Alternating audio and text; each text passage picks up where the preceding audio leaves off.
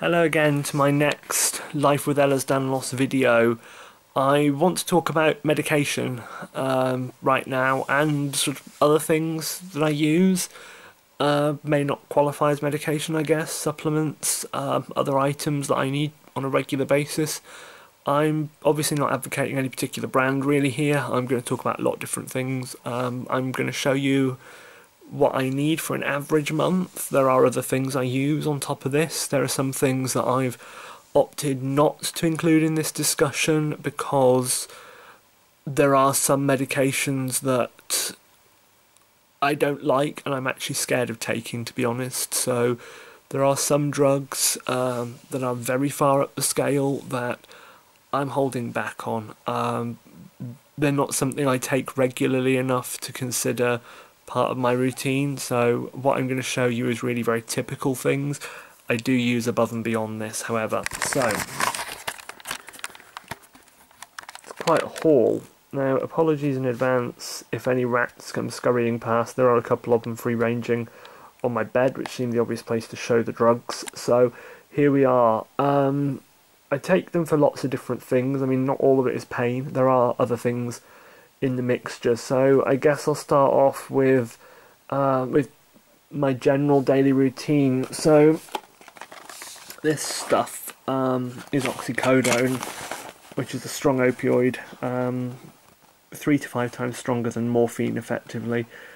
This is my everyday drug. It's nasty stuff really, it's incredibly addictive.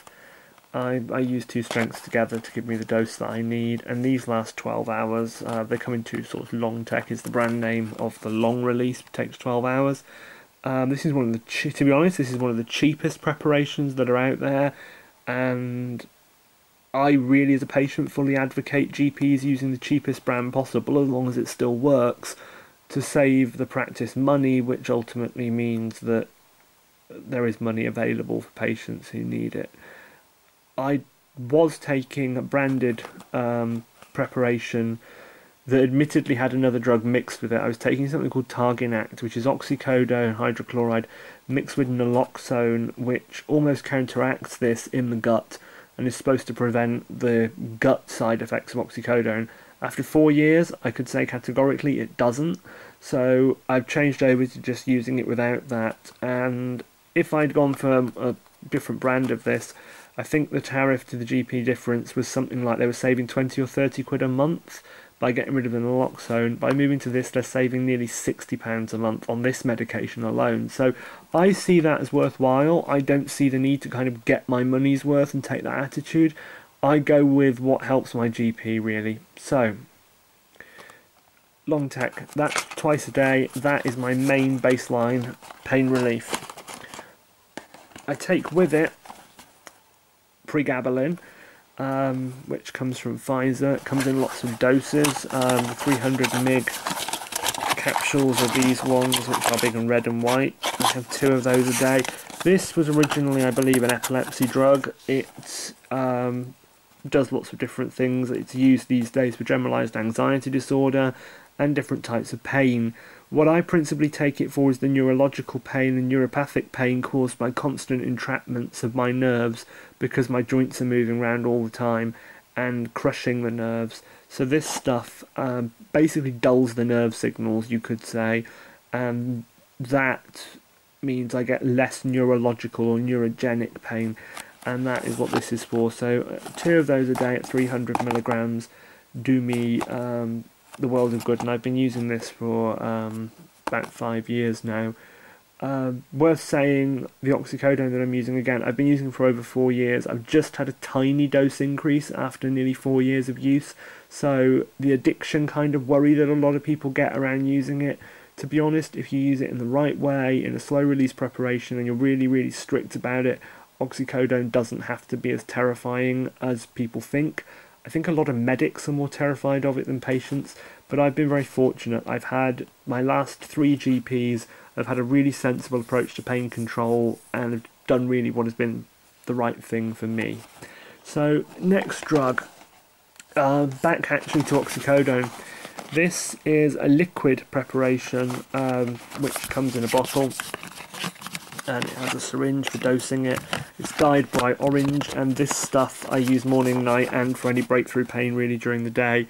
It releases within 5 to 10 minutes, so this is a really good way to get the drug into your system if you've got really bad pain from a major dislocation, or in my case the getting out of bed pain and the getting into bed pains. The change from horizontal to vertical for me is really excruciating, so I use this to deal with that pain. One of my other all day everydays is paracetamol. The reason I use paracetamol is A, it's a mild painkiller itself, but if you mix it with an opioid like oxycodone, it actually improves the activity of the opioid, which is really cool. So it gives me a kind of effective higher dose in some ways. Now, I don't use it in the normal way. I use paracetamol suppositories. Yes, I shove it up my arse. Why do I do that? Faster acting, for a start. Secondly, I was using paracetamol syrup, like Calpol kind of stuff. The problem with that was I can't take liquids at night because of the problems I have at the moment with my stomach releasing its contents into my lungs. That was causing problems, so I went to using suppositories because obviously other end of the tract, it won't cause me issues. It has advantages of fast use. I can use it when travelling easy. I don't need water to take it. Sure, I need to be able to get to a bathroom, somewhere I can wash my hands. It's not the most pleasant thing in the world, but to be honest, when you're in really serious pain, having to shove a suppository up your arse is really your least concern. Now, these are pretty small. These are, one of these is equivalent to one paracetamol tablet, and they are not enormous. I don't think anyone would have issue with these things. I mean, they're tiny, they're really narrow. You just wet the tip and yeah, off you go. They can be a really useful thing compared to using it in liquid format, and the tablets are just too slow acting. They take too long to release in my body, which is why I use either liquid or these things being really a solution to a lot of problems. Still on painkillers, covering up the label because it's got my personal details on it. This is ibuprofen lysine, which is Nurofen Express to those of you who bought it before. 684 milligrams here is equivalent to 400 milligrams of normal ibuprofen. So what I'm taking really is max dose ibuprofen twice a day in the form of ibuprofen lysine. Why do I take ibuprofen lysine? I find it gentler on my easy to irritate stomach. It's also faster acting, and I find it far more effective. These are pretty big tablets. These are pretty big beasts, and it's one of those before bed and one of those when I get up in the morning. So they last about 4 or 5 hours, just enough to help me. These are anti-inflammatories, so to explain what they do compared to paracetamol and oxycodone. Oxycodone is pain relief, paracetamol assists that pain relief. These guys are anti-inflammatories, so they take down the inflammation and the bruising after dislocations really, and they also obviously help with the pain in the process. So that is why I use those. Those are a non-steroidal anti-inflammatory drug, an NSAID. That really is it in terms of my main pain relief now. This is methocarbamol, which is a rubbish muscle relaxant. It's the kind of muscle relaxant that is hardly used anymore, as it's not really very effective, which is great for me because when I need to reduce muscle spasms, what I don't want is something so strong that it will make my joints even more lax and make them dislocate. So this stuff, absolutely brilliant. I take a couple of these in the morning, and that is often enough. I can't take them in the evenings because they cause me digestive issues. I don't take them every day. I only use them when I've got major muscle spasms. So these to me are like diazepam to most people with muscle spasms or pain. Side effects really make me quite zombie-ish, and they turn your piss black, which causes hilarity at urinals. And yeah, only really bad side effects I've ever had with these, to be honest. Over to my lungs, which are not in the best of shape.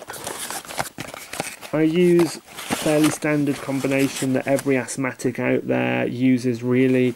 Salbutamol, Ventolin. I've tried salmeterol, but it gave me heart palpitations. So Ventolin back to salbutamol. That's what I use morning and night. And I use what is now called QVAR. Used to be Becotide in my day, which is a beclomethasone dipropionate. It's an inhaled steroid, so this keeps the inflammation in the lungs down. And I use both of these at maximal dose, morning and night. I take this one through a spacer so I don't get oral thrush, and this one I take normally. So they are for asthma, which I think a lot of people with EDS get. It's a real problem in EDS because if you have a kind of coughing fit or anything, you dislocate your ribs from your breastbone. So it's really important that you keep your lungs under control, especially if you get any kind of chest infection and so on. I have a tablet that I take for my asthma as well, really, and in general terms. This is Montelukast. This is a mast cell stabilizer. The Monty I know comes from Montreal in Canada, which is where it was first created.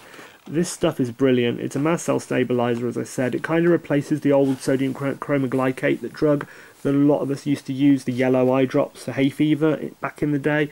This stuff stabilizes mast cells in the body, prevents histamine release, prevents allergic response, essentially. If you have a reactive asthma like mine, this stuff really, really helps. I've been breathing so much better since I've been using it, and it means when I do get an attack, it's so much more mild. It's also helped me in general terms. It's been found, and Dr. Diana, who is on Twitter, who is brilliant at this kind of area of mast cells and Ehlers-Danlos, it has been found that mast cells degranulate really easily in Ehlers-Danlos, so I think stabilising them with this stuff has worked really well. I know a lot of people with EDS use things like the low histamine diet and so on to kind of handle it. For me, this is working well enough. My post-orthostatic tachycardia, so that's where, because we don't have the muscle tone around our veins essentially, if I go from sitting on my haunches to standing up really quickly, most people get a little bit of a kind of head rush feeling, faint feeling. We get tachycardia, so our heart rate really changes and our blood pressure can really change in response, and we can pass out. We can also just feel like general shit, so we end up having to eat a lot of salty food, use electrolyte tablets and so on, and that's kind of how we cope. Montelukast for me has helped POTS, post-orthostatic tachycardia syndrome, a fair bit, so probably worth a try if you have histamine issues in Ehlers-Danlos. Now I want to move over to the joys of my digestive tract. Oh, actually, I've got one more pain drug, really. This is capsaicin ointment. This is chili extract. This is something you do not handle without gloves. This is really, really nasty. Even at the really, really low strength that it's at, 0.025% weight to weight, this is vicious. I was prescribed this a couple of years ago by a consultant that I'm actually going to go as far as to call an idiot, because they didn't bother to read my notes and decided I had fibromyalgia, which I categorically do not have. It's been proven that I do not have it. They were basically just treating everyone who walked into the pain clinic in the same way, that you're all either a drug seeker or you've got fibromyalgia, which in their mind clearly seemed made up. This confuses nerve signals. So the idea is you apply this to an area for about 3 weeks, after which the nerves kind of get a bit overloaded and they calm down. So if you've got an area of bad neurological pain or repetitive shallow dislocations, this stuff actually can be pretty useful, I have to say. So I have used it. I wouldn't say it's something I use often, but it is a pretty useful drug. What I am using instead these days is these things, which is Versatis, which is 5% lignocaine gel in a plaster. And I think I've shown these a little bit in one of my other videos. But basically they're a plaster about this big with a gel on the back that pushes a local anaesthetic through the skin. Great for wrists, tops of your feet, kneecaps, fingers, all those really shallow dislocations where if you can numb the shallow tissue, it really does have a beneficial effect. That is now the most sort of end of my pain drugs. I'm now onto the digestive tract. I'm going to start at the top and I'm going to work down. I get through a lot of this stuff. This is knockoff Gaviscon. I swig this every night. I end up swigging it in the night when I am woken by not just heartburn, but the contents of my stomach refluxing and aspirating into my lungs. So this has got bicarbonate, It has got alginate and calcium carbonate, and the idea is it forms a gooey raft on top of your stomach contents to kind of stop it bubbling over into your lungs.